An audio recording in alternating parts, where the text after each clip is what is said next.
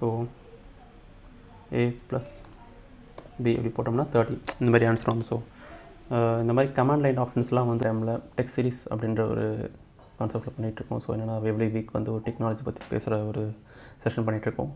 So அந்த வரிசையில் இன்றைக்கி நம்ம NodeJS பற்றி பார்க்க போகிறோம். NodeJS பற்றி நம்ம ரொம்ப டீட்டெயிலாக போகல, ரொம்ப பேசிக்கான வெர்ஷன், ஒரு பிகினருக்கு என்ன மாதிரி ஒரு டுட்டோரியல் தேவைப்படுமோ ஸோ அந்த மாதிரி ஒரு டுட்டோரியல் பண்ணலான்ற அந்த ஐடியா இந்த மாதிரி ஆன்சர். ஸோ இந்த மாதிரி கமாண்ட் லைன் ஆப்ஷன்ஸ்லாம் வந்து நம்மள டெக் சீரிஸ் அப்படின்ற ஒரு கான்செப்ட் பண்ணிகிட்ருக்கோம். ஸோ என்னென்னா எவ்ரி வீக் வந்து ஒரு டெக்னாலஜி பற்றி பேசுகிற ஒரு செஷன் பண்ணிகிட்ருக்கோம். ஸோ NodeJS பற்றி NodeJS ரொம்ப டீட்டெயிலாக போகல, ரொம்ப பேசிக்கான வெர்ஷன், ஒரு பிகினருக்கு என்ன மாதிரி ஒரு டுட்டோரியல் தேவைப்படும் ஒரு ஸோ அந்த ஒரு டுட்டோரியல் பண்ணலான்ற அந்த ஐடியா இந்த மாதிரி ஆன்சர். இந்த மாதிரி கமாண்ட் லைன் ஆப்ஷன்ஸ்லாம் வந்து நம்மள டெக் சீரிஸ் கூட நம்ம NodeJS யூஸ் பண்ணுறாங்க ஒரு கான்செப்ட் பண்ணிகிட்ருக்கோம். ஸோ ஏன்னா எவ்ரி வீக் வந்து ஒரு டெக்னாலஜி பற்றி பேசுகிற ஒரு செஷன் பண்ணிகிட்ருக்கோம். ஸோ NodeJSல வந்து யார் க்ரியேட் பண்ணாங்கன்னா குரோமியம் தெரியும், க்ரோம் ப்ரௌசரோடைய ஒரு பீட்டா வெர்ஷன் தான் chromium. So chromium V8 engine தான் வந்து அதை டெவலப் பண்ணாங்க. ஸோ இது வந்து ஒரு கம்ப்ளீட் ஓப்பன் சோர்ஸ் அப்ளிகேஷன் தான். ஸோ இந்த ஓப்பன் சோர்ஸ் அப்ளிகேஷனில் நிறைய கான்ட்ரிபியூட்டர்ஸ் இருக்காங்க, நிறைய பேக்கேஜஸ்லாம் எழுதுகிறாங்க. ஸோ ரொம்ப பவர்ஃபுல் அண்ட் கம்யூனிட்டி சப்போர்ட் உள்ள கூட ஒரு ஃப்ரேம்வொர்க் தான் அந்த NodeJS. ஸோ NodeJS எது யூஸ் பண்ண முடியும் சொல்லிட்டு சர்வர் சைடு அப்ளிகேஷன்ஸ் க்ரியேட் பண்ணுறது தான் மோஸ்ட்லி யூஸ் பண்ணுறாங்க. ரொம்ப ஸ்கேலபிள், ரொம்ப பவர்ஃபுல்லான ஒரு அப்ளிகேஷன். கம்பேரிட்டிவ்லி டு இப்போ நிறையா ரயில்ஸ் இருக்குது, ஜாங்கோ இருக்குது, இந்த மாதிரி நிறையா அப்ளிகேஷன்ஸ் இருக்குது. கம்பேரிட்டிவ்லி இதோட பெனிஃபிட் என்னென்னு நினச்சிங்கன்னா இது கொஞ்சம் ஸ்கேலபிள். இந்த அப்ளிகேஷன் நீங்கள் 0th லெவலில் ஸ்டார்ட் பண்ணி இந்த அப்ளிகேஷன் எவ்வளோ பெருசாகனா நீங்கள் ஸ்கேல் பண்ணி கொண்டு போயிட்டே இருக்கலாம். அந்த அப்ளிகேஷனை எவ்வளோ பெருசாக கூட நீங்கள் பில்ட் பண்ணலாம். ஸோ ஹைலி ஸ்கேலபிள், அது இதோட பெரிய பெனிஃபிட். அண்டு நெக்ஸ்ட் என்ன பார்க்கலாம், ஃபீச்சர்ஸ் இன் NodeJS. அதான் NodeJSோட முக்கியமான ஒரு ஃபீச்சர் என்னென்னா அதோட ரெக்வஸ்ட் அண்ட் ரெஸ்பான்ஸ் பார்த்திங்கன்னா ரொம்ப ஃபாஸ்ட்டாகவே இருக்கும், much better then other frameworks we have. So 2 times faster than the request per second மற்ற ஃப்ரேம்வொர்க்ஸ் கம்பேர் பண்ணும்போது. ஓப்பன் சோர்ஸ் அது ரொம்ப பெரிய அட்வான்டேஜ். என்னென்னா ஓப்பன் சோர்ஸில் எப்பயுமே வந்து நல்ல கம்யூனிட்டி சப்போர்ட் இருக்கும், கோட் பேஸில் நமக்கு என்ன இருக்குன்ற ஒரு கிளாரிட்டி இருக்கும். So we can also contribute in that, regular updates இருக்கும். தென் ரெஸ்பான்ஸ் டைம் நம்ம ஃபாஸ்ட்டாக இருக்கும். நம்ம ரெக்வஸ்ட் பண்ணும்போது அந்த ரெஸ்பான்ஸ் டைம் நமக்கு திரும்ப வரும். ஸோ அந்த ரெஸ்பான்ஸ் டைமும் பார்த்திங்கன்னா மச் எஃபிஷியன்ட் இன் NodeJS. அப்ளிகேஷன் ஸ்கேல் பண்ணுறது ஆல்ரெடி சொன்னேன். ஸோ அப்ளிகேஷன் நீங்கள் ஃப்யூச்சரில் ஒரு அப்ளிகேஷன் க்ரியேட் பண்ண ஸ்டார்ட் பண்ணி ஸோ அந்த அப்ளிகேஷனோட யூசர்ஸ் அதிகமாக நீங்கள் அப்ளிகேஷனை நீங்கள் வந்து ஸ்கேல் பண்ண வேண்டியிருக்கும். ஸோ அதோட அப்ளிகேஷனை பேண்ட்வித்தை வந்து நீங்கள் வந்து பெருசாக ஆக்க ட்ரை பண்ணணும். ஸோ சில ஃப்ரேம்வொர்க்ஸ் அதை வந்து சப்போர்ட் பண்ணது. எக்ஸாம்பிள் சொல்லணும்னா ஃப்ளாஸ்க், பைத்தானோட ஃப்ளாஸ்க் ஃப்ரேம்வொர்க் வந்து ரொம்ப மைக்ரோ சர்வீசஸ் தான் பண்ண முடியும். ஸோ அதை வந்து நீங்கள் ஹை லெவல் அப்ளிகேஷன்ஸ் யூஸ் பண்ண முடியாது. ஆனால் NodeJSல எக்ஸ்பிரஸ் ஃப்ரேம்வொர்க் அதெல்லாம் நீங்கள் யூஸ் பண்ணிங்கன்னா இட் இஸ் ஹைலி ஸ்கேலபிள். நீங்கள் அப்ளிகேஷனை எந்த அளவுக்கு வேணாலும் ஸ்ட்ரெச் பண்ணி அடுத்த லெவலுக்கு பில்ட் பண்ணிவிட்டு போயிட்டே இருக்கலாம். ஸோ இதுக்கு NodeJS சப்போர்ட் பண்ணும்.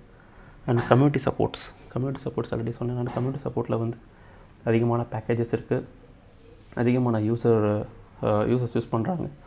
ஸோ நிறையா அப்டேட்ஸ் ரெகுலராக வந்துட்டு இருக்கும், நிறையா இம்ப்ரூவ்மெண்ட்ஸ் வந்துகிட்டே இருக்கும். ஸோ அதுவே பெரிய அட்வான்டேஜ் தான். அப்புறம் பேக்கேஜஸ் பற்றி சொல்லணும்னா NPM packages. So note packages பற்றி நீங்கள் கேள்விப்பட்டீங்கன்னு நினைக்கிறேன். NPM அப்படின்னு சொல்லுவாங்க. ஸோ அந்த நோட் பேக்கேஜஸ் தான் இதோடைய என்ன சொல்கிறது, மாடியூல்ஸ்லாம் க்ரியேட் பண்ணுறது. மாடியூல்ஸ் நீங்கள் ஃபார் எக்ஸாம்பிள் சொன்னால் பைத்தானில் யூஸ் பண்ணல, இம்போர்ட் பண்ணி யூஸ் பண்ணோம்ல. So external modules, internal modules use பண்ணோம்ல. ஸோ அந்த மாதிரி எக்ஸ்டர்னல் மாடியூல்ஸாக யூஸ் பண்ணுறது தான் அந்த NPM. ஸோ அந்த எக்ஸ்டர்னல் மாடியூல்ஸ்லாம் வந்து npmjs.com அப்படின்ற சைட்டில் இருக்கும். ஸோ நமக்கு தேவையான பேக்கேஜஸ்லாம் வந்து டவுன்லோட் பண்ணணும். ஸோ அந்த மாதிரி பேக்கேஜஸ்லாம் ரொம்ப அதிகமாகவே இதில் அவைலபிளாக இருக்குது. ஸோ அது ஒரு பெரிய அட்வான்டேஜ். நெக்ஸ்ட் என்ன பார்ப்போம். ஓகே, NodeJS எப்படி ஒர்க் ஆகுது. NodeJSோட ஒர்க்கிங் ஸ்பெசிஃபிக்காக சொல்லணும்னா அசிங்க்ரனஸ்ன்றது தான் வந்து ஒரு இம்பார்ட்டண்ட்டான விஷயம். ஒரு அசிங்க்ரனஸாக ஒரு ரெக்வஸ்ட் ரெஸ்பான்ஸ் ஆகுது, அதை ஹேண்டில் பண்ணும். அசிங்க்ரனஸானா எப்படின்னா, உங்களுக்கு ஒரு எக்ஸாம்பிள் சொல்லணும்னா எந்த ஒரு ரெக்வஸ்ட்டுமே வந்து ஒரு ரெக்வஸ்ட் முடிஞ்சால் தான் நான் அடுத்த ப்ராசஸ் பண்ணுவேன் அப்படின்ற மாதிரி வந்து வெயிட்டில் க்யூலேயும் இருக்காது. ஸோ ஒரு ரெக்வஸ்ட் வந்துச்சுன்னா அது ஒரு புது த்ரெட்டாக கன்சிடர் பண்ணணும். அந்த த்ரெட் கம்ப்ளீட்டாக அந்த ரெக்வஸ்ட் ரெஸ்பான்ஸாக ஹேண்டில் பண்ணணும். ஸோ பேரலாக அந்த டைமில் இன்னொரு ரெக்வஸ்ட் வந்துச்சுன்னா அது அடுத்த புது சிங்கிள் த்ரெட்டை க்ரியேட் பண்ணணும். ஸோ அந்த சிங்கிள் த்ரெட் என்ன பண்ணோம்னா அந்த ரெக்வஸ்ட் ரெஸ்பான்ஸை ஹேண்டில் பண்ணும். ஸோ அந்த மாதிரி நீங்கள் எத்தனை ரெக்வஸ்ட் பண்ணாலும் அந்த ரெக்வஸ்ட்டை புதுசாக ஒரு ரெக்வஸ்ட் பண்ணாலும் அது புது த்ரெட்டாக க்ரியேட் பண்ணி அந்த த்ரெட்டை வந்து என்ன பண்ணோம்னா அதோட கம்யூனிகேஷனை மெயின்டைன் பண்ணும். ஸோ இதனால் வந்து எந்த ஒரு டிலேவும் இருக்காது. ஸோ அசிங்க்ரனஸாக அது வந்து எல்லா அப்ளிகேஷனுமே வந்து ரன் பண்ண ஆரம்பிக்கும். எல்லா ரெக்வஸ்ட்டுக்குமே வந்து ரெஸ்பான்ஸ் பண்ண ஆரம்பிக்கும். ஸோ அதோட ஒரு எக்ஸாம்பிள் சொன்னால், இப்போ ஃபார் எக்ஸாம்பிள் ஒரு ஹோட்டல் போகிறோம். ஹோட்டல் போய்ட்டு ஒரு டிஷ் ஆர்டர் பண்ணுறோம் வச்சுக்கோ. ஸோ ஒரு டிஷ் ஆர்டர் பண்ணுறோன்னா நம்ம வெயிட்டர்கிட்ட சொன்னால் அந்த வெயிட்டர் வந்து உள்ள இருக்க செஃப்கிட்ட சொல்லி அந்த டிஷ்ஷை நம்ம எடுத்துகிட்டு வந்து கொடுப்பாரு. ஸோ பேரலி நம்ம இன்னொருத்தரும் வராரு. இன்னொருத்தர் வந்து சொல்கிற ரெக்வஸ்ட்டையும் அந்த வெயிட்டர் எடுத்துகிட்டு போய் செஃப்கிட்ட சொல்லி அடுத்த டிஷ்ஷையும் பண்ண சொல்லுவார். ஸோ பேரலாக 2 டிஃப்ரெண்ட் ரெக்வஸ்ட்டாக இருந்தாலும் அந்த வெயிட்டர் சர்வ் பண்ண முடியும். ஸோ இதுதான் அதோடைய முக்கியமான ஃபங்க்ஷனாலிட்டியாக இருக்குது. ஸோ இதோட பேக்அண்ட் ஆர்கிடெக்சர் இது இப்படி தான் இருக்குது. ஸோ நோட் பேக்கேஜ் மேனேஜர் பற்றி முன்னாடி சொன்னேன். ஸோ நோட் பேக்கேஜ் மேனேஜர் தான் இதோட தேர்ட் பார்ட்டி மாடியூல்ஸ் யூஸ் பண்ணுறதுலாம் சொல்லலாம். ஃபார் எக்ஸாம்பிள் நம்ம ஃபைல் சிஸ்டம் யூஸ் பண்ணுவோம், எஃப்எஸ்னு ஒன்று யூஸ் பண்ணுவோம். ஸோ அதெல்லாம் பில்டின் மாடியூல். ஸோ அந்த மாதிரி எக்ஸ்பிரஸ்ன்றது தேர்ட் பார்ட்டி மாடியூல். ஸோ அந்த மாதிரி தேர்ட் பார்ட்டி மாடியூல் தான் வந்து இதோட அப்ளிகேஷன்ஸ்க்கான தேவையான பேக்கேஜஸாக கொடுக்குது. மேபி இதில் இன்டர்னல் மாடியூல்ஸும் இருக்குது. ஃபார் எக்ஸாம்பிள் எஃப்எஸ் இருக்கும், ஹெச்டிடிபி இருக்கும். ஸோ இதெல்லாமே இன்டர்னல் மாடியூல்ஸ். ஸோ அந்த மாடியூல்ஸ்லேயும் வந்து இது ஒர்க் ஆகுது. நெக்ஸ்ட் அது எப்படி இன்ஸ்டால் பண்ணுறதுன்னு பார்ப்போம். ஸோ டிஃபால்ட்டாக இதுக்கு இருக்கிற ஒரு ஈஸியஸ்ட் மெத்தட்னா NodeJS.com அந்த வெப்சைட் போனீங்கன்னா ஸோ இந்த மாதிரி ஒரு ஸ்க்ரீன் உங்களுக்கு ஓப்பன் ஆகும். ஸோ இந்த ஸ்க்ரீனில் உங்களுக்கு recommended for most of the users சொல்லி ஒன்று இருக்குது பாருங்க, அதை யூஸ் பண்ணுறது பெட்டர். ஸோ லேட்டஸ்ட் ஃபீச்சர்ஸ் பார்த்தா சில இதில் பக் இருக்கலாம், சில இதில் சப்போர்ட் இல்லாமல் இருக்கலாம். ஸோ அந்த மாதிரியான ஒரு லேட்டஸ்ட் வெர்ஷன் யூஸ் பண்ணுறத பெட்டர் நீங்கள் அந்த எல்டிஎஸ்னால் லாங் டைம் சப்போர்ட் சொல்லுவாங்க. ஸோ அந்த லாங் டைம் சப்போர்ட்டில் உள்ளதை வந்து நீங்கள் யூஸ் பண்ணுறது much better option. So 14th version maybe long term support கொடுக்காம இருக்கலாம், மேபி சம் பக் வந்தாலும் வரலாம். ஸோ அதை ட்ராப் பண்ணுறது கூட பாசிபிள் இருக்குது. ஸோ அதனால் எல்டிஎஸை மட்டுமே எப்பவுமே வந்து நீங்கள் யூஸ் பண்ணுங்கள். ஸோ இது வந்து எல்லாத்துக்குமே காமன், லினக்ஸ், மேக், விண்டோஸ் நீங்கள் எது வச்சுருந்தாலுமே சரி. ஸோ இந்த மாதிரி லேட்டஸ்ட் வெர்ஷனில் இருக்கக்கூடிய NodeJS மட்டும் டவுன்லோட் பண்ணுங்கள். டேரெக்டாகவே யூஐ மூலிமா அதில் இன்ஸ்டால் பண்ணுறது நம்ம ஒரு ஃபைல் டவுன்லோட் ஆகும், EXE ஃபைலில் டவுன்லோட் ஆகும், இல்லைனா வந்து DMG ஃபைல் இந்த மாதிரி டவுன்லோட் ஆகலாம். ஸோ இந்த மாதிரி ஃபைல்ஸ் டவுன்லோட் ஆனோடனே நீங்கள் நார்மலாக ஒரு சாஃப்ட்வேர் இன்ஸ்டால் பண்ணுறதுக்கு என்ன பண்ணுவீங்களோ next terms and conditions accept பண்ணிட்டு ஓகே கொடுத்தீங்கன்னா அது இன்ஸ்டால் ஆகிடும். இது வந்து ஒன் ஆஃப் த வே தான். ஸோ இதை விட இன்னொரு வழி இருக்குன்னா கமாண்ட் லைனில் செக் பண்ணுற ஒரு ஆப்ஷன் இருக்குது. ஸோ அதுக்கு முன்னாடி என்னென்னா நீங்கள் இன்ஸ்டால் பண்ணிட்டீங்கன்னா நீங்கள் செக் பண்ணி பார்க்கறதுக்கு உங்களுக்கு வந்து node-v அப்படின்னு போட்டிங்கன்னா அந்த நோடோட வெர்ஷன் இருக்கான்னு போகும். அப்போ NPM பேக்கேஜ் வெர்ஷன் இருக்குன்னா அதோட npm-v அப்படின்னு போட்டிங்கன்னா உங்கள் டெர்மினலில் போட்டு பார்த்தீங்கன்னா உங்களுக்கு தெரியும். ஸோ இது ஆல்ரெடி எக்ஸிஸ்டடாக இல்லையா அப்படின்னு. ஸோ இது one of the cross வெரிஃபிகேஷனாக install ஆகிடுச்சா ஆகலையான்னு பார்க்குறது. Okay, so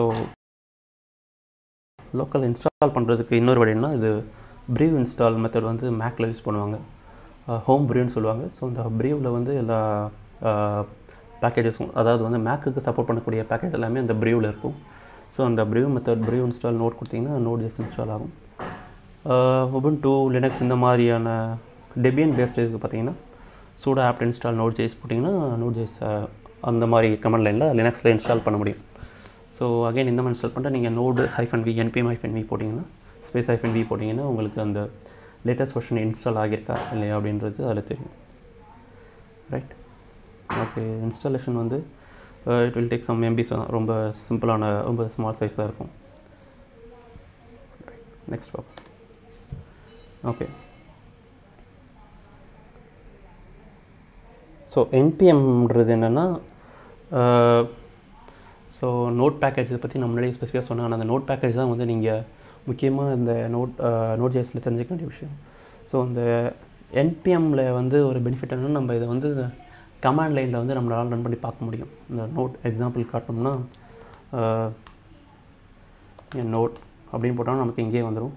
so for example இங்கே A is equal to 10, B is equal to 20. So A plus B அப்படி போட்டோம்னா 30 இந்த மாதிரி ஆன்சர் வந்து. ஸோ இந்த மாதிரி கமாண்ட் லைன் ஆப்ஷன்ஸ்லாம் வந்து உங்களுக்கு நோடில் இருக்குது. அண்டு நோட் பேக்கேஜ் மேனேஜரில் பார்த்தீங்கன்னா இன்ஸ்டால் பண்ணுறதுக்கு இதுதான் ஒரு வழி.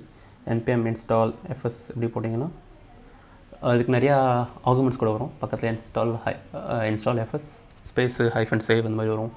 npm install -g அப்படி கொடுப்பாங்க. குளோபலாக இன்ஸ்டால் பண்ணுறது, லோக்கலாக இன்ஸ்டால் பண்ணுறது. ஸோ இந்த மாதிரி நிறையா கமெண்ட்ஸ் ஆர்குமெண்ட்ஸ் வரும். ஸோ அது நீங்கள் ஒன்ஸ் அதை யூஸ் பண்ணி பார்க்கும்போது உங்களுக்கு அது தெரியும். ஓகே, ஸோ நெக்ஸ்ட்டு ஸோ இதில் வந்து மாடியூல் டைப்ஸ் பார்க்கலாம். ஸோ மாடியூல் டைப்ஸ் வந்து ரொம்ப முக்கியமான விஷயம். மாடியூல்ஸ்ன்னு சொல்கிறது என்னென்னா 3 டிஃப்ரெண்ட் மாடியூல்ஸ் இருக்குது. ஃபஸ்ட் சொல்லிடுறேன். Core modules, local modules, third party modules. Core modules அப்படின்னா நோட்லேயே டிஃபால்ட்டாகவே இருக்கக்கூடிய பேக்கேஜஸ் தான் வந்து கோர் மாடியூல்ஸ் சொல்லுவாங்க. எக்ஸாம்பிளுக்கு ஆல்ரெடி சொன்னது வந்து அந்த FS பற்றி சொல்லியிருந்தேன். FS HTTP இது ரெண்டுத்தை பற்றி சொல்லியிருந்தேன். ஸோ இது ரெண்டுமே டிஃபால்ட்டாகவே நோட் நீங்கள் இன்ஸ்டால் பண்ணிங்கன்னா டிஃபால்ட்டாகவே உங்களுக்கு இந்த 2 பேக்கேஜுமே வந்து உங்களுடைய கம்ப்யூட்டரில் அது டிஃபால்ட்டாகவே, லேப்டாப்பில் டிஃபால்ட்டாகவே இருக்கும் அது. ஸோ அது ரெண்டை யூஸ் பண்ணி நீங்கள் அதை வந்து ரெக்வயர் கொடுத்தீங்கன்னா டிஃபால்ட்டாகவே அது வந்துடும். For example where some name FS = require ப்ராக்கெட்டுக்குள்ளே FS double கோட்ஸில் FS கொடுத்தீங்கன்னா அவங்க அந்த பேக்கேஜ் லோக்கல்லேருந்து டிஃபால்ட் இன்ஸ்டால் ஆகிடும். ஸோ யூஸ் பண்ணலாம். அதுக்கு நீங்கள் வந்து என்ன சொல்கிறது, இன்ஸ்டால் பண்ணணுன்ற அவசியம் கிடையாது. ஸோ அதெல்லாம் கோர் மாடியூல்ஸ் டிஃபால்ட்டாகவே இருக்குது. லோக்கல் மாடியூல்ஸ் அப்படின்னா வந்து நீங்கள் ஃபார் எக்ஸாம்பிள் ஒரு ஜாவாஸ்கிரிப்ட் ஃபைல் எழுதுறீங்க. அந்த ஜாவாஸ்கிரிப்ட் ஃபைலில் வந்து சில ஃபங்க்ஷன்ஸ் சம் ப்ராசஸ் பண்ணி வச்சுருக்கீங்க. ஸோ அந்த ஃபைலை நீங்கள் இன்னொரு ஜாவாஸ்கிரிப்ட் ஃபைலை கால் பண்ணால் ஸோ அந்த ஃபைல் வந்து என்னென்னா ஒரு மாடியூலாக வந்து ஆக்ட் ஆகும். ஸோ அந்த மாடியூல் நேமை நீங்கள் அங்கே மேலே மென்ஷன் பண்ணணும். For example where some name require போட்டு ப்ராக்கெட்டில் அந்த ஃபைலோட பாத் மென்ஷன் பண்ணி அந்த ஃபைல் நேம் கொடுத்தீங்கன்னா அந்த ஒரு ஸ்பெசிஃபிக் ஃபைலே வந்து என்ன ஆகணும்னா இது வந்து ஒரு நோட் மாடியூலாக வந்து ரன் ஆக ஆரம்பிக்கும். அதுதான் வந்து லோக்கல் மாடியூல்ஸ். ஸோ லோக்கலாக நம்ம க்ரியேட் பண்ணுற ஃபைல்ன்றதுனால அது லோக்கல் மாடியூல்ஸ் சொல்கிறாங்க. அடுத்து வந்து தேர்ட் பார்ட்டி மாடியூல்ஸ். ஸோ இந்த தேர்ட் பார்ட்டி மாடியூல்ஸ்ன்றது என்னென்னா நம்ம எக்ஸ்டர்னல்லேருந்து டவுன்லோட் பண்ணுறது தான். ஃபார் எக்ஸாம்பிள் எக்ஸ்பிரஸ்ன்றது ஒரு தேர்ட் பார்ட்டி மாடியூல் தான். எக்ஸ்பிரஸ்ன்ற ஒரு தனி கம்யூனிட்டி ரெடி பண்ணுறாங்க. ஸோ அவங்களுடைய ஒரு மாடியூல் தான் அந்த இது. ஸோ அதை வந்து நம்ம npmjs.com அப்படின்ற சைட்டில் போய் பார்த்தீங்கன்னா உங்களுக்கு அதுக்கு அவங்களுடைய மாடியூல்ஸ் எல்லாமே அங்கே லிஸ்ட் அவுட் ஆகிருக்கும். ஸோ அந்த மாடியூல்ஸை நம்ம வந்து டேரெக்டாக npm install அப்படின்னு போட்டு அந்த மாடியூல் நேம் கொடுத்தோம்னா அது நமக்கு லோக்கல் இன்ஸ்டால் ஆகிடும். நம்ம லோக்கல் நோட் மாடியூல்ஸ்குள்ளே அது வந்து இருக்கும்.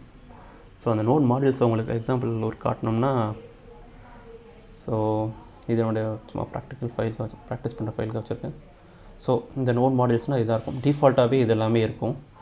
ஸோ ஒன்ஸ் நீங்கள் npm ப்ராஜெக்டை இனிஷியேட் பண்ணிங்கன்னா ஸோ அது இங்கே நடக்கும், இப்படி தான் நடக்கும். ஸோ இது எல்லாமே டிஃபால்ட்டாக வரக்கூடியது. நான் சொன்னது வந்து அந்த HTTP பற்றி சொன்னேன். ஸோ அந்த மாதிரி எல்லாமே இருக்கும்.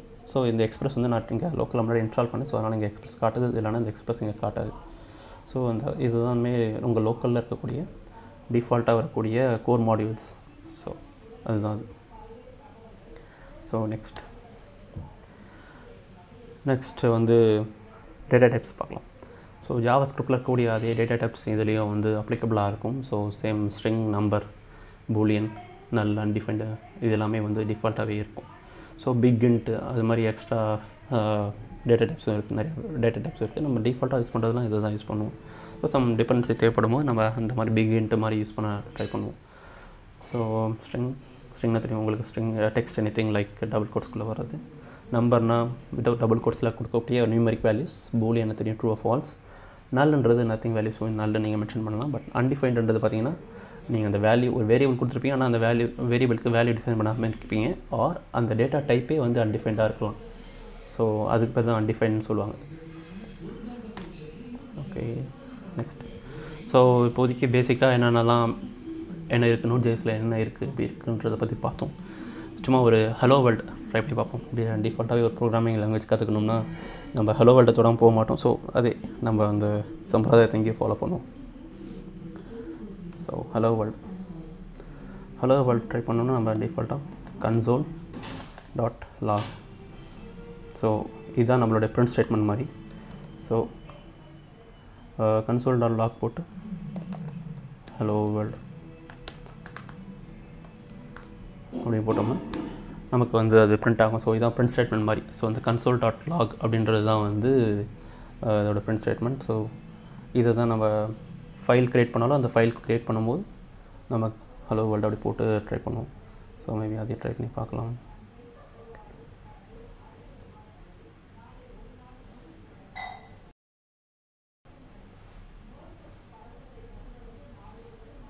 ஸோ நான் சும்மா கமெண்ட் பண்ணிடுறேன் எல்லாமே. ஸோ ஒரு ஃபைல் எப்படி இருக்குன்னா சேம் console டாட் லாக் அப்படின்னு போட்டு சேம் அங்கே கொடுத்து அப்படி இங்கே கொடுத்தோம்னா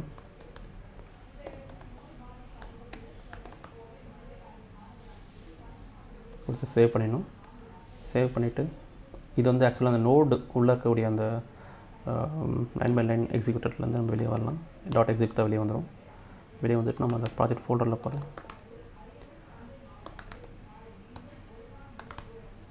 ஸோ இதில் வந்து நம்ம எடிட் பண்ணது index.jsல. So note index.js.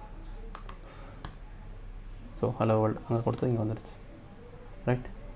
ஸோ இப்படி தான் ஒரு ஃபைல்லேருந்து கால் பண்ணுறது.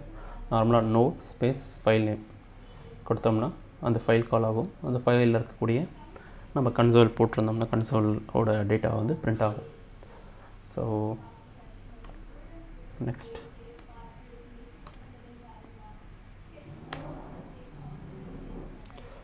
ஸோ அடுத்து இதில் என்னென்ன ஆப்ரேட்டர்ஸ்லாம் யூஸ் பண்ணுறாங்க அப்படின்னு பார்ப்போம்.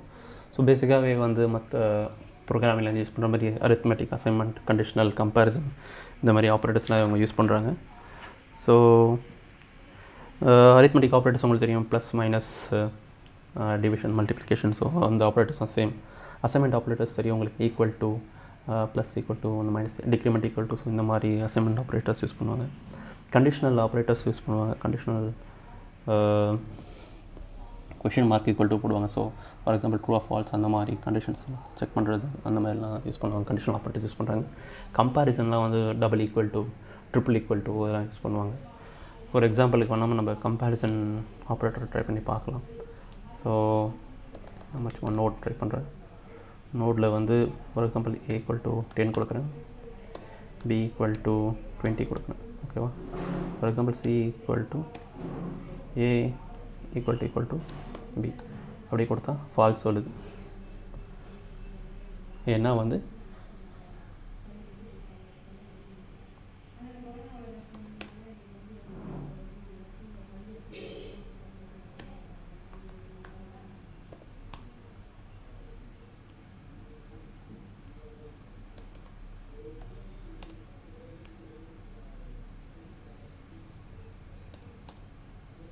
ஓகே.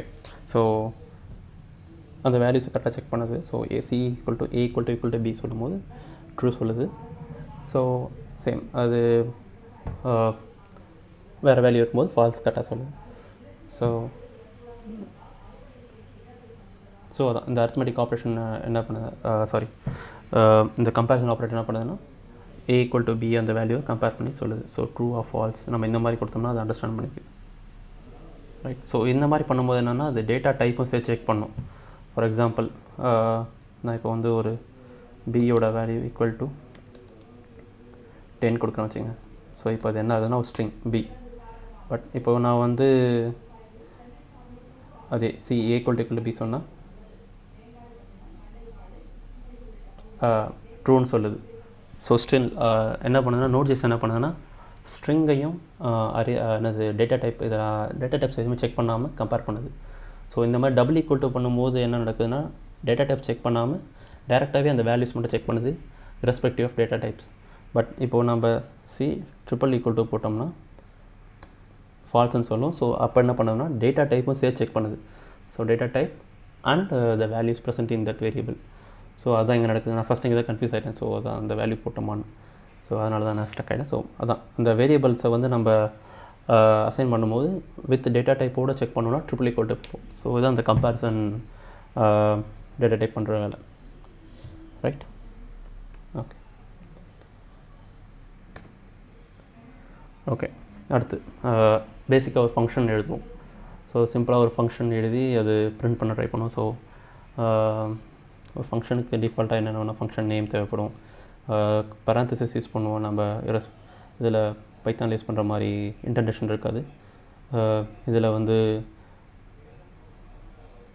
சும்மா அந்த மாதிரி ஒரு ப்ராக்கெட்ஸ் க்ளோஸ் பண்ணணும். ஃபங்க்ஷன் நேம் இருக்கணும். இதில் வேல்யூ பாஸ் பண்ணுறது இந்த ப்ராக்கெட்ஸ்க்குள்ளே வேல்யூ கூட பாஸ் பண்ணலாம். ஸோ இதை சும்மா நான் உங்களுக்கு டிஃபால்ட்டாக டைப் பண்ணி வச்சுருக்கேன். ஸோ டைப் பண்ண டைம் வேஸ்ட் ஆகும் அப்படின்றனால நம்ம டேரெக்டாக அதை அப்படியே எக்ஸிக்யூட் பண்ணி பார்க்கலாம். .exit ஃபங்க்ஷனோட இதை கால் பண்ண சேம் நோட் ஃபங்க்ஷன் .js அப்படி போட்டோம்னா ஸோ அந்த ஹாய் உள்ள இருக்க ஃபங்க்ஷன் அதோடைய பிரிண்ட் ஆகும். ஸோ இதான் அதோடைய ஸ்ட்ரக்சர். எப்பவுமே இந்த console.logல போட்டு நம்ம அந்த ஃபங்க்ஷனை கால் பண்ணுறோம். ஸோ அந்த ஆப்ஜெக்ட் கால் பண்ணுறோம், அந்த ஆப்ஜெக்ட் நமக்கு அந்த வேல்யூ ரிட்டர்ன் பண்ணுது. ரைட். ஓகே, ஸோ அடுத்து கொஞ்சம் ஃபாஸ்ட்டாக போகலாம். ஸோ கிரியேட்டிங் எ ப்ராஜெக்ட். ஸோ npm init அப்படின்றது முக்கியமான ஒரு ப்ராசஸ். நம்ம ஒரு நோட் ப்ராஜெக்டில் ஒர்க் பண்ணுறோம்னா ஸோ npm init என்ன பண்ணோம்னா உங்களுடைய ப்ராஜெக்ட் ஃபோல்டரில் ஒரு புது ப்ராஜெக்ட் க்ரியேட் ஆகும். ஃபார் எக்ஸாம்பிள் நான் இங்கே npm init அப்படின்னு கொடுத்தோம்னா இங்கே என்ன நடக்குன்றதை நீங்கள் சொல்கிறேன் உங்களுக்கு. நம்மளுடைய பண்ணியிருக்கேன். ஸோ அதை அப்படியே ஸ்க்ரீன்ஷாட் எடுத்து வச்சுருக்கேன். ஸோ npm init கொடுத்தோன்னே என்ன ஒரு கம்ப்ளீட்டாக ஒரு நோட் ப்ராஜெக்ட் வந்து இங்கே க்ரியேட் ஆகுது. ஸோ அது க்ரியேட் ஆகும்போது என்ன கேட்கணும்னா அதோட பேக்கேஜ் நேம் நீங்கள் என்ன வைக்க போகிறீங்கன்னு சொல்லும். ஸோ அந்த பேக்கேஜ் நேம்ன்றது ரொம்ப இம்பார்ட்டன்ட் விஷயம். நான் அடுத்து சொல்கிறேன் உங்களுக்கு. ஸோ இந்த பேக்கேஜ் நேம் கேட்கும். அடுத்து இது எல்லாமே டீட்டெயில்ஸ்லாம் கேட்டுகிட்டே வரும். எக்ஸாம்பிள் வெர்ஷன் நேம், வெர்ஷன் என்ன கொடுக்க போகிறீங்க, டிஸ்கிரிப்ஷன் கொடுக்க போகிறீங்க, அதோட என்ட்ரி பாயிண்ட் என்ன, என்ட்ரி பாயிண்ட்றது எந்த ஃபைல் வந்து உங்களோட சர்வர் ஃபைலில் ஆக்ட் ஆக போகுது அப்படின்னு கேட்குது. அண்ட் கிட் ரெபாசிட்டரி ஏதாவது வச்சுருக்கீங்கன்னா அது கேட்கும். டெஸ்ட் கேம் ஏதாவது வந்து கேட்கும். ஸோ இந்த மாதிரி எல்லா வேல்யூமே கேட்கும். ஸோ இந்த வேல்யூஸ்லாம் நம்ம ஒன் பை ஒன் நம்ம என்ட்ரி பண்ணிட்டு வந்தோம்னா இது வந்து ஒரு package.json அப்படின்ற ஒரு ஃபைலை க்ரியேட் பண்ணும். ஸோ அந்த package.json எப்படி இருக்குன்னா இப்படி தான் இருக்கும். ஸோ இப்படி தான் இருக்கும் அந்த பேக்கேஜ். நம்ம ஒன்ஸ் அந்த மாதிரி நம்ம கொடுத்த டீட்டெயில்ஸ்லாம் என்டர் பண்ணோடனே அந்த package.json இருக்கும். எக்ஸப்ட் இந்த டிபெண்டன்சிஸ் இருக்காது. ஸோ இந்த டிபெண்டன்சிஸ் எப்போ வரும்னா நம்ம புதுசாக ஏதாவது ஒரு npm பேக்கேஜ் நம்ம இன்ஸ்டால் பண்ணோம்னா அப்போ தான் இந்த டிபெண்டன்சி வந்து இதில் வந்து விழும். ஸோ அது வரைக்கும் இந்த பேராமீட்டர் இருக்கவே இந்த கீ வேல்யூவே இருக்காது. ஸோ இந்த ISC வரைக்கும் தான் இருக்கும். ஸோ அதுக்கப்புறம் அந்த மெயின் ஸ்கிரிப்டில் வந்து இது என்ன பண்ணுதுன்னா நம்ம எந்த ஃபைல் வந்து சர்வர் ஃபைலாக கால் ஆக போகுது அப்படின்ற மாதிரி அந்த டீட்டெயில்ஸ்லாம் அது எடுத்துக்கும்.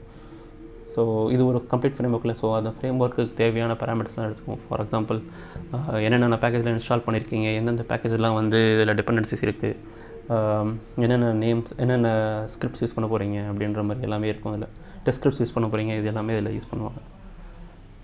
ரைட். ஸோ npm init அவ்வளோதான்.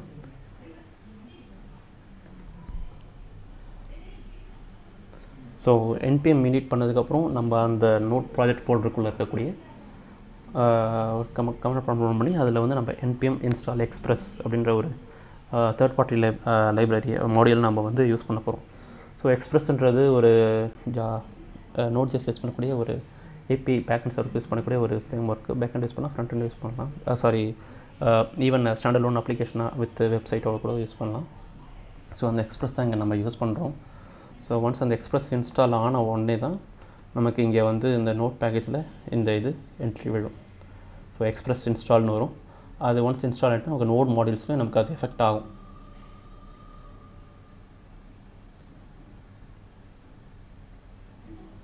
ஸோ எக்ஸ்ப்ரெஸ் இங்கே வந்துருக்கு பாருங்க. ஸோ அந்த எக்ஸ்ப்ரெஸோட டீட்டெயில்ஸ் எல்லாமே இங்கே வந்துடும். ஸோ அந்த அது யூஸ் பண்ணுற பேக்கேஜ், அதோட இண்டெக்ஸ் ஃபைல் எல்லாமே இங்கே வந்துடும்.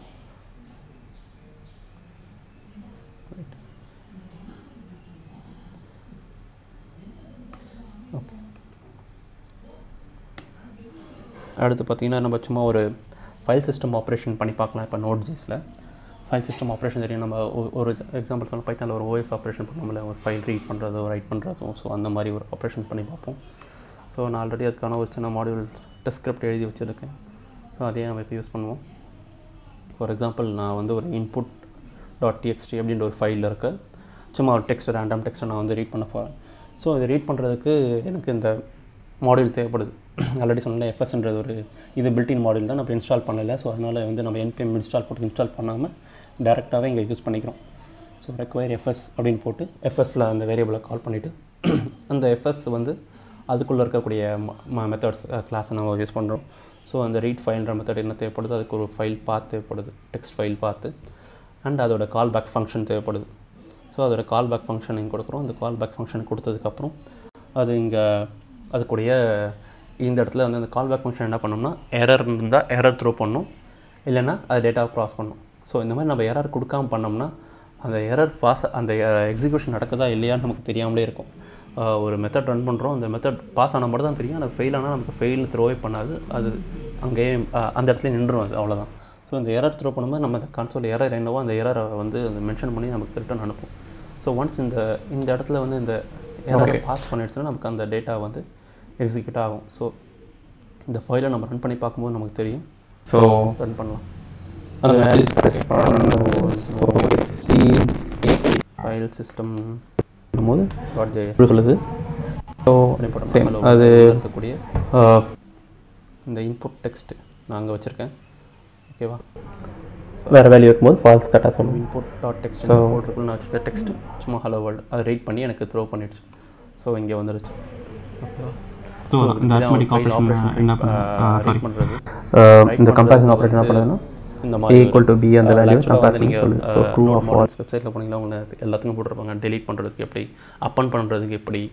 ஸோ இந்த மாதிரி ஒரு ஃபைல் ஆப்ரேஷன்ஸ்லாம் என்னென்னலாம் நம்ம இந்த மாதிரி கொடுத்தோம்னா அது அண்டர்ஸ்டாண்ட் பண்ணிக்குமான பில்டின் மெத்தட்ஸ் வந்து அவங்க. ஸோ இந்த மாதிரி பண்ணும்போது என்னென்னா அந்த டேட்டா ஒரு எக்ஸாம்பிள் காட்டுறதுனால ரீட் அண்ட் ரைட் பற்றி காட்டினேன். டைப்பும் சேர்த்து செக் பண்ணோம். ஃபார் எக்ஸாம்பிள் நான் இப்போ வந்து ஒரு பாஸ் பண்ணோம் அப்படின்றதெல்லாம் இங்கே மென்ஷன் பண்ணியிருக்காங்க. ஸோ எஃப்எஸ் ரைட் ஃபைலில் ஃபைல் நேமு, என்ன ஃபைல் ரைட் பண்ண போகிற டேட்டா, அதோட value equal to read right கொடுக்கணும் ப்ளஸ் டபிள்யூ இப்போ என்ன அதுனா சொல்லுவாங்க. ரீட் அண்ட் ரைட் அந்த மாதிரி எல்லாமே மென்ஷன் பண்ணியிருப்பாங்க. நிறைய ஆப்ஷன்ஸ் இருக்குது. ஸோ அந்த ஆப்ஷன்ஸ்லாம் மென்ஷன் பண்ணுவாங்க. அண்ட் கால் பேக் ஃபங்க்ஷன் நம்ம எழுதணும்ல, அதே சேம் கால் பேக் ஃபங்க்ஷன் இங்கேயும் வரும். ஸோ இதுலேயும் வந்து அது ரெஃப்ளெக்ட் ஆகும். String B. பட் இப்போ நான் வந்து HTTP மாடியூல் அதே ஒர்க் ஆகுது அப்படின்னு. HTTP மாடியூல் என்ன பண்ணணும்னா இங்கே வந்து ஈக்குவல் பி சொன்னால் ஹேண்டில் பண்ணுறதுக்கான ஒரு மாடியூல் தான் HTTP மாடியூல். ஒரு சர்வர் கூட இல்லை ஒரு எனி HTTP லிங்க் கூட கம்யூனிகேட் பண்ணோன்னா நமக்கு இந்த HTTP மாடியூல் தேவைப்படும். ஸோ அதுக்கு ஒரு எக்ஸாம்பிள் நான் எழுதி வச்சுருக்கேன். ஸோ அதை பார்க்கலாம். ட்ரூன்னு சொல்லுது. ஸோ ஸ்ட்ரிங் என்ன பண்ணுதுன்னா NodeJS என்ன பண்ணுதுன்னா ஸ்ட்ரிங்கையும் டேட்டா டைப் டேட்டா டைப்ஸ் எதுவுமே செக் பண்ணாமல் கம்பேர் பண்ணுது. ஸோ இந்த HTTP மாடியூல் என்ன பண்ணோம்னா இது டிஃபால்ட்டான மாடியூல் தான், இதை நம்ம வெளியே இன்ஸ்டால் பண்ணல. ஸோ டேரெக்டாகவே இதை கால் பண்ணிடும்.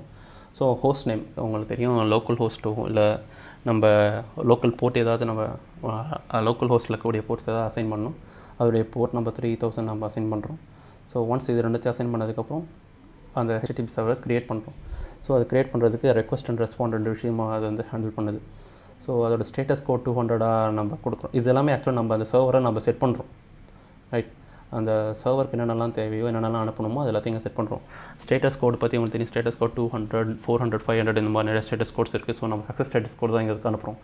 எப்போ அனுப்புகிறோம்னா இந்த ஐபியில் இந்த போர்ட் வந்து நம்ம எப்போ ஹிட் பண்ணுறோமோ அப்போ இந்த ஸ்டேட்டஸ் கோட் நம்ம அனுப்பணும். ஸோ செட் ஹெட்டர் அனுப்புவோம். ஸோ இந்த ஹெட்டர்ன்றது என்னென்னா API சர்வீஸில் முக்கியமான விஷயம் இந்த ஹெட்டர்ன்ற கான்செப்ட், ஸ்டேட்டஸ் கோட் கான்செப்ட்ஸ்லாம். ஸோ ஹெட்டரில் வந்து நம்ம என்ன கண்டென்ட் டைப் அனுப்ப போகிறோம் அப்படின்றத மென்ஷன் பண்ணணும். கண்டென்ட் டைப் வந்து என்னவாக இருக்கலாம்னா டெக்ஸ்ட்டாக இருக்கலாம், ஜேசனாக இருக்கலாம், XML-ஆக இருக்கலாம். ஸோ இந்த மாதிரி நிறைய வெரைட்டி ஆஃப் கண்டென்ட் டைப் இருக்கும். நம்ம எந்த டைப்புன்றது மென்ஷன் பண்ணுறது டேட்டா ஹேண்டில் பண்ணுறதுக்கு மேபி சம் கிளைண்ட் சைடில் யூஸ் பண்ணுறவங்களுக்கு பெனிஃபிட்டாக இருக்கும். ஸோ நம்ம என்ன டேட்டா டைப் அனுப்புகிறோன்னு தெரியாமல் இல்லை வேறு ஏதாவது டேட்டா டைப் மென்ஷன் பண்ணாமல் இருந்துச்சுன்னா ஸோ அவங்க மறுபடியும் அதை எக்ஸ்ப்ளோர் பண்ணணும். ஸோ அதுவும் இல்லாமல் அது செக்யூரிட்டி பர்பஸ்க்காகவும் யூஸ் பண்ணுறாங்க அந்த செட் ஹெட்டரை. ஸோ ஹெட்டரில் வந்து மேபி ஏதாவது குக்கீஸ் செட் பண்ணி அனுப்புவாங்க. ஸோ இன்னும் நிறையா விஷயம் இருக்குது அந்த ஹெட்டரில் ஹேண்டில் பண்ணுறதுக்கு. ஸோ இப்போ கண்டென்ட் டைப் மட்டும்தான் இப்போ பார்க்குறோம். நம்ம கண்டென்ட் டைப்பில் ப்ளைன் டெக்ஸ்ட்டாகவே அனுப்புகிறோம். ஸோ அதே இங்கே மென்ஷன் பண்ணியிருக்கோம். And response hello world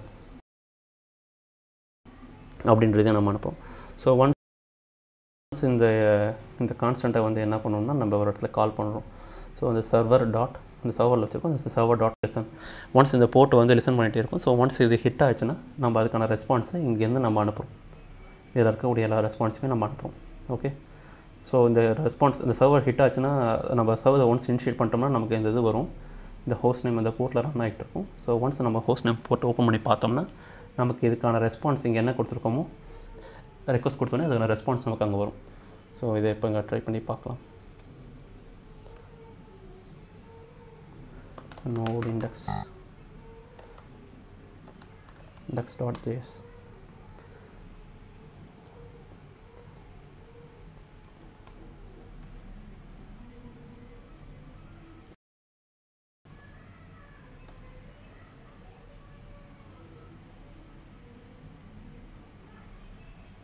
so hello world அப்படின்னு இங்கே வந்துருச்சு. ஸோ நம்ம ஹெச்டிடிபி மாடியூலில் நம்ம கொடுத்த அந்த ரெஸ்பான்ஸ் எல்லாமே இங்கே வந்திருக்கு. ரெஸ்பான்ஸ் என்ன வந்திருக்கு இங்கே வந்திருக்கு, ரைட். ஸோ அந்த ஹெச்டிடிபி மாடியூல் எப்படி ஹேண்டில் ஆகுது அப்படின்றத பற்றி சொன்னால், ஸோ ரொம்ப பேசிக்கான விஷயம் தான் நான் சொல்லியிருக்கேன். ஸோ இதில் இந்த ஹெட்டர் செட் பண்ணுறது இது எல்லாமே ரொம்ப பேசிக்கான விஷயம். ஸோ கொஞ்சம் அட்வான்ஸாக போகும்போது நம்ம வந்து அனதர் ஜேசன் ஃபைலை கால் பண்ணுறது எப்படி, அந்த டேட்டா பாஸ் பண்ணுறது எப்படி, ஸோ அதெல்லாம் நம்ம யூஸ் பண்ணலாம் ஹெச்டிடிபி மாடியூல் யூஸ் பண்ணி. அண்ட் இதுவே வந்து ஒரு சர்வராக கூட நீங்கள் இனிஷியேட் பண்ணலாம். ஸோ அதுக்கும் இந்த ஹெச்டிடிபி மாடியூல் இருக்குது. ஸோ ஆனால் ரொம்ப பெரிய லெவலில் ஸ்கேல் பண்ண முடியாது, ஆனால் அது ரொம்ப லிமிட்டடாக தான் பண்ண முடியும். பட் ஹெச்டிடிபி மாடியூல் வந்து ரொம்ப சின்ன லெவலில் பண்ண முடியும். ஸோ இதோட அட்வான்ஸ் லெவலாக ஹெச்டிடிபி மாடியூல் நம்ம சில விஷயம் தான் பண்ண முடியும். ஸோ அதோட ட்ராபேக்ஸ் எல்லாம் வந்து ஓவர் கம் பண்ணி ஒரு ஃப்ரேம் ஒர்க் மாதிரி, ஒரு பேக்கண்ட் செட்டப் மாதிரி ஒர்க் பண்ணுறதுக்கு நம்ம யூஸ் பண்ணுற ஒன்று தான் வந்து எக்ஸ்பிரஸ்.js. ஸோ எக்ஸ்பிரஸ்.js பற்றி நான் உங்களுக்கு காட்டுறேன்.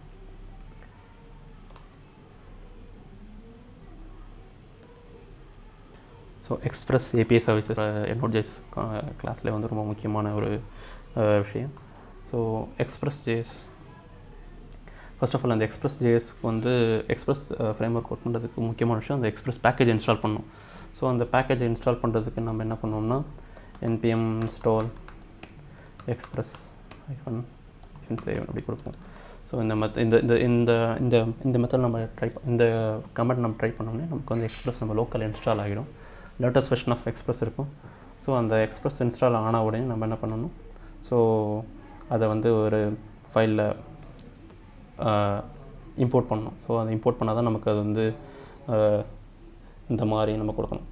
கான்ஸ்டன்ட் எக்ஸ்பிரஸ் ரெக்வயர் அப்படின்னு போட்டால் தான் ஸோ அந்த எக்ஸ்பிரஸை நம்மளுடைய ஃபைலை நம்ம யூஸ் பண்ணவே முடியும். ஸோ அந்த எக்ஸ்பிரஸ் என்ன பண்ணணும் அப்படின்றத நான் சும்மா ஒரு லைட்டாக ஒரு எக்ஸாம்பிள் கொடுக்குறேன். ஃபார் எக்ஸாம்பிள் உங்களுக்கு பேக்கெண்டை பற்றி நான் உங்களுக்கு ஒரு இன்ட்ரோ கொடுத்தா தான் அது உங்களுக்கு கொஞ்சம் யூஸ்ஃபுல்லாக இருக்கும்னு நினைக்கிறேன். ஸோ பேக்கெண்ட் சர்வீஸ்லாம் பார்த்தீங்கன்னா மெயின்லி லைக் ஏபிஐ சர்வீசஸ் தான். ஸோ ஏபிஐ வந்து ஜென்ரேட் பண்ணுறது, நீங்கள் யூஸ் பண்ணக்கூடிய மொபைலாக இருக்கட்டும் இல்லை எனி வெப்சைட்ஸ் எல்லாத்துமே வந்து பேக்கெண்டில் ஒரு ஏபிஐ சர்வீசஸ் தான் கால் ஆகிட்டு இருக்குன்னு சொல்லுவாங்க. ஸோ அந்த ஏபிஐலாம் என்ன பண்ணணும், அப்ளிகேஷன் ப்ரோக்ராம் இன்டர்ஃபேஸ் சொல்லுவாங்க.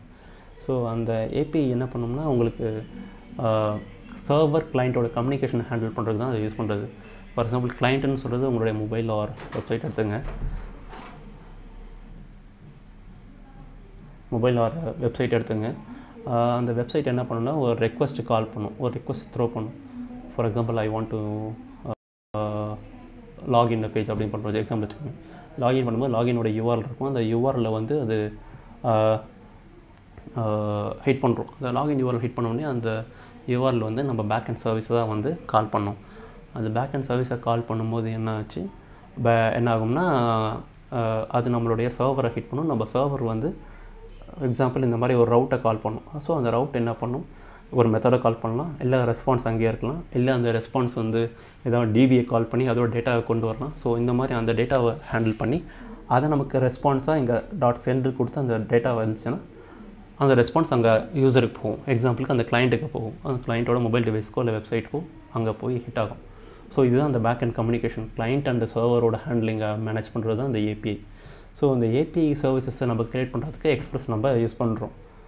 ஓகே, ஸோ அதுக்கு நான் இப்போ சும்மா ஒரு சாம்பிளாக ஒரு ஸ்கிரிப்ட் எழுதி வச்சுருக்கேன். ஸோ அந்த ஸ்கிரிப்டில் வந்து என்ன பண்ணுறோம்னா சிம்பிளாக வந்து ஒரு 3000 போர்ட்டில் ஒரு சர்வரை வந்து நம்ம ஃபஸ்ட்டு ஹோஸ்ட் பண்ணுறோம். ஸோ அந்த ஹோஸ்ட் பண்ணும்போது பேசிக்காக இந்த மாதிரி சர்வர் ஸ்டார்டட் அந்த மாதிரி சும்மா அவர் கொடுத்துருக்கோம். ஸோ உங்களுக்கு ஃபஸ்ட் இந்த லைன் இந்த கோடை எக்ஸ்பிளைன் பண்ணிடுறேன். ஸோ நம்ம ஹெச்டிடிபி மாடியூல் யூஸ் பண்ணுறோம். அது அகைன் சும்மா ஒரு எக்ஸாம்பிளுக்காக வேறு இங்கே ஒரு காட்டுறேன் உங்களுக்கு, அதுக்காக இங்கே யூஸ் பண்ணுறோம். எஃப்எஸ் அகைன் ஃபைல் ரைட் பண்ணுறோம். இங்கே எக்ஸ்பிரஸ் ஃப்ரேம் ஒர்க் யூஸ் பண்ணுறோம். அண்ட் எக்ஸ்பிரஸை வந்து ஒரு ஆப்ஜெக்ட் க்ரியேட் பண்ணுறோம், அதான் ஆப்னு ஒரு ஆப்ஜெக்ட் க்ரியேட் பண்ணுறோம். ஸோ அந்த ஆப்ஜெக்டை வந்து நம்ம யூஸ் பண்ணுறோம் இங்கே. ஓகே, app.use அப்படின்றது யூஸ் பண்ணுறோம். அண்ட் app.get உங்களுக்கு ஏபிஐ சர்வீசஸில் வந்து முக்கியமாக யூஸ் பண்ணுறது வந்து மெத்தட்ஸ் சொல்லுவாங்க. 4 மேஜராக யூஸ் பண்ண வேண்டிய மெத்தட்ஸ், ஆக்சுவலாக அது 7 இருக்குது. அது என்னென்னா கெட், போஸ்ட்டு, புட்டு, டெலிட். ஸோ இந்த 4 மெத்தட்ஸ் யூஸ் பண்ணுவாங்க. ஸோ நம்ம app.get தான் இப்போதைக்கு பண்ண போகிறோம். ஸோ ரொம்ப பேசிக்கான விஷயம் தான் பண்ணுறோம். போஸ்ட், புட் பற்றி நம்ம பார்க்கவே இல்லை. ஒரு ஏபிஐ காலை ஹிட் பண்ணி அதோடைய டேட்டாவை மட்டும் கெட் பண்ணுறது எப்படி அப்படின்றத இப்போ பார்க்க போகிறோம். ஸோ அதுக்கு யூஸ் பண்ணுறதுக்காக நம்ம கெட் யூஸ் பண்ணுறோம், app.get யூஸ் பண்ணுறோம். அது வந்து யூஆர்எல் அந்த ரவுட் பாத் கொடுக்கணும். தென் அகைன் அதோட ஃபங்க்ஷன் கால் பண்ணுறோம், கால் பேக் அதோட ஃபங்க்ஷன் கால் பண்ணுறோம். ஸோ அந்த ஃபங்க்ஷன் என்ன பண்ணணும், நமக்கு வந்து ரெஸ்பான்ஸ் சென்ட் பண்ணணும். ஸோ இது வந்து பேசிக்காக ஒரு நார்மலாக டிஃபால்ட்டாக நம்ம 3000 போட்டு லோக்கல் ஹோஸ்ட் 3000 போட்டோம்னா நமக்கு இந்த மாதிரி ரெஸ்பான்ஸ் கிடைக்கணும். அகைன் இப்போ அடுத்து வந்து ஃபைல் ரீட் அப்படின்றது அடுத்த யூஆர்எல் அடுத்த ரவுட் மாதிரி எக்ஸாம்பிளுக்கு வச்சுங்க. ஸோ அடுத்து அங்கே ஃபைல் ரீட் பண்ணும்போது என்னென்னா நம்ம ஒரு ஃபைலை ரீட் பண்ணி அதில் இருக்கக்கூடிய இன்புட்டை வந்து ரீட் பண்ணி அதை நம்ம டிஸ்பிளே பண்ணுறோம். ஸோ அந்த பேஜில் வரணும்.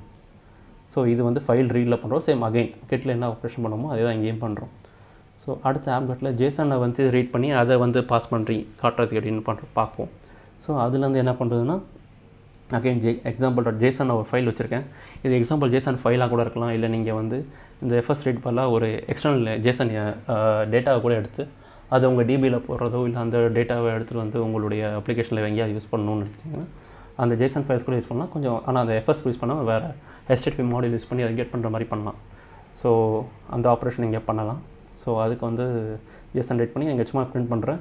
அண்ட் அகைன் அதில் வந்து ஸ்பெசிஃபிக்காக ஜேசானே வந்து நம்ம மேனிப்புலேட் பண்ணி இல்லை ஜேசான்லேயே வந்து ஏதாவது டேட்டா ஸ்பெசிஃபிக்காக இந்த டேட்டா மட்டும் எடுக்கணும் அந்த மாதிரி பாஸ் பண்ணி எடுக்கிறதுன்னா அதுக்கும் உள்ள வச்சுக்கேன். ஸோ அதை நான் அப்புறம் காட்டுறேன் உங்களுக்கு. ஸோ இப்போதைக்கு இந்த சர்வரை நான் இனிஷியேட் பண்ணி விட்டுறேன்.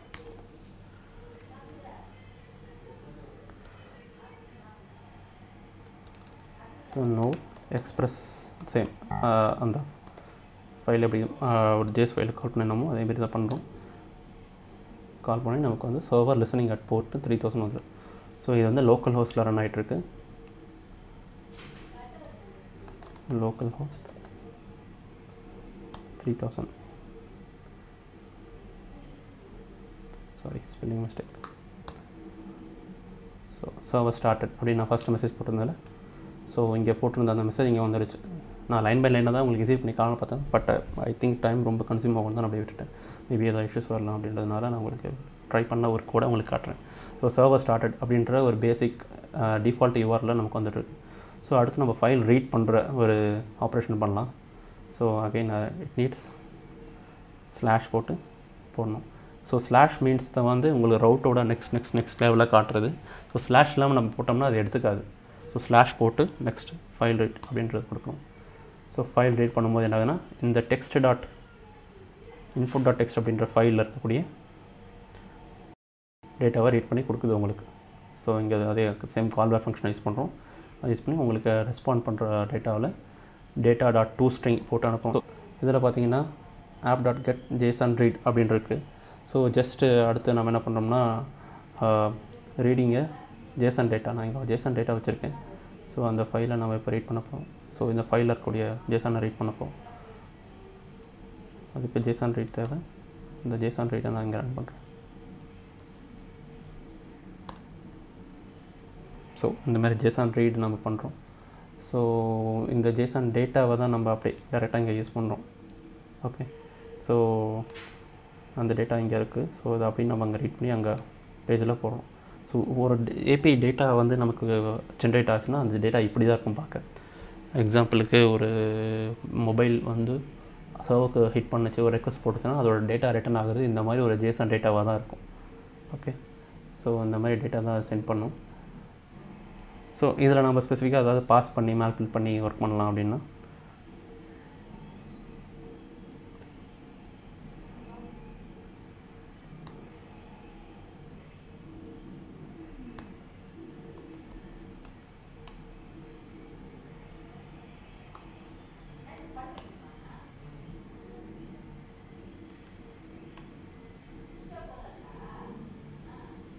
ஸோ இப்போ பார்த்திங்கன்னா அந்த க்ராசரி போயிட்டு அடுத்த லெவல் டைட்டில் அப்படின்ற டேட்டா வந்துடுச்சு. ஸோ என்ன பண்ணிடணும்னா இங்கே இந்த கோடில் பார்த்தீங்கன்னா க்ளாசரி அப்படின்ற அதுக்குள்ளே இருக்கக்கூடிய அந்த கீக்குள்ளே இருக்கக்கூடிய வேல்யூஸ் மட்டும் நான் இங்கே ரீட் பண்ண ட்ரை பண்ணுறேன். ஸோ அதனால் என்ன ஆச்சுன்னா இந்த example.json இருக்கக்கூடிய இந்த க்ளாசரி இதுக்குள்ளே இருக்கக்கூடிய டேட்டா மட்டும்தான் நமக்கு ஆக்சுவலாக இதுலேருந்து இருக்கக்கூடிய டேட்டா மட்டும் தான் நமக்கு வருது. அதாவது டைட்டிலேருந்து நம்ம டேட்டா பார்க்க முடியும். ஸோ இந்த மாதிரி ஜேசன் டேட்டாவெல்லாம் நம்ம பாஸ் பண்ணி இங்கே பிரிண்ட் பண்ண ட்ரை பண்ணுறோம்.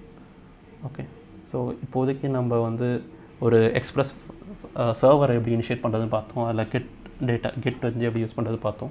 ஸோ நெக்ஸ்ட் லெவலில் பார்த்தீங்கன்னா இதை இம்ப்ரூவ் பண்ணால் நம்ம டேட்டா பேஸ் ஒன்று செட் பண்ணி டேட்டா பேஸில் வந்து டேட்டாஸ் எப்படி பாஸ் பண்ணுறது, போஸ்ட் பண்ணுறது எப்படி, புட் பண்ணுறது மெத்தட் எப்படி, டெலீட் பண்ணுறது எப்படின்னு. ஸோ இந்த மாதிரி நம்மளை இம்ப்ரவைஸ் பண்ணி பார்த்துக்கலாம். ஸோ இப்போது நம்ம பார்த்தது வந்து ரொம்ப பேசிக்காக லெவல் ஆஃப் நோட்.js பற்றின ஒரு இன்ட்ரொடக்ஷன் தான். ஸோ இதை பற்றி உங்களுக்கு ஏதாவது கொஷின்ஸோ இல்லை வேறு ஏதாவது நெக்ஸ்ட் லெவலில் எப்படி இம்ப்ரூவ் பண்ணுறது உங்களுக்கு வேறு ஏதாவது கிளாரிட்டி தேவைப்படுது அப்படின்னா நீங்கள் கமெண்ட் செக்ஷனில் நீங்கள் மெசேஜ் பண்ணுங்கள். வேறு ஏதாவது கொஷின்ஸ் இருந்ததுன்னா நீங்கள் FSFTN டிஸ்கஸ் சேனல் இருக்குது. ஸோ நீங்கள் அங்கே வந்து கூட போஸ்ட் பண்ணலாம். ஸோ அங்கே லைவ் யூசர்ஸ் இருப்பாங்க. So they will also help you in improving your Node.js skills. So thank you for watching the session. Goodbye. Thank you.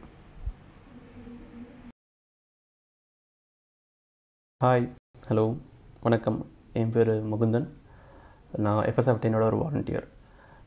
FSFTN வந்து இந்த குவாரண்டைன் டைமில் டெக் சீரிஸ் அப்படின்ற ஒரு கான்செப்டில் பண்ணிகிட்ருக்கோம். ஸோ என்னென்னா எவ்ரி வீக் வந்து ஒரு டெக்னாலஜி பற்றி பேசுகிற ஒரு செஷன் பண்ணிகிட்ருக்கோம். ஸோ அந்த வரிசையில் இன்றைக்கி நம்ம Node.js பற்றி பார்க்க போகிறோம். Node.js பற்றி நம்ம ரொம்ப டீட்டெயிலாக போகல, ரொம்ப பேசிக்கான வெர்ஷன், ஒரு பிகினருக்கு என்ன மாதிரி ஒரு டுட்டோரியல் தேவைப்படுமோ ஸோ அந்த மாதிரி ஒரு டுட்டோரியல் பண்ணலான் தான் அந்த ஐடியா. ஸோ ஸ்டார்ட் பண்ணலாம். Node.js.